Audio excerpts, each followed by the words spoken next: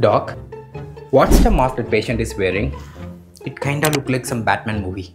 Hurray, that's the mask used for non-invasive positive pressure ventilation. Okay, it is a method to deliver oxygen to the patient without the need for intubation, like Cpap and BiPAP. Oh, that one. Okay, now I have a question. What's the difference between this Cpap and BiPAP? Cpap means continuous positive airway pressure.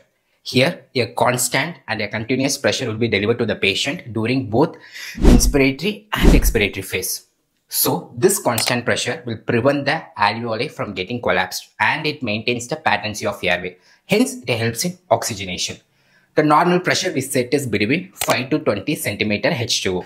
Whereas BiPAP means bilevel positive airway pressure. It has two types of pressure. One is IPAP, inspiratory positive airway pressure, and EPAP, expiratory positive airway pressure. In IPAP, the pressure will be very high during inspiration, which facilitates the entry of air into the lungs. Whereas in EPAP, the pressure will be very low during expiration. So the patient can breathe out very easily. It is one of the advantages over CPAP. Another advantage is the difference between this IPAP and EPAP is called pressure support. This pressure support helps in providing adequate tidal volume, thus helps in ventilation. So BiPAP helps in both oxygenation and ventilation, whereas CPAP helps only in the oxygenation. So depending upon this, we can use BiPAP and CPAP in different clinical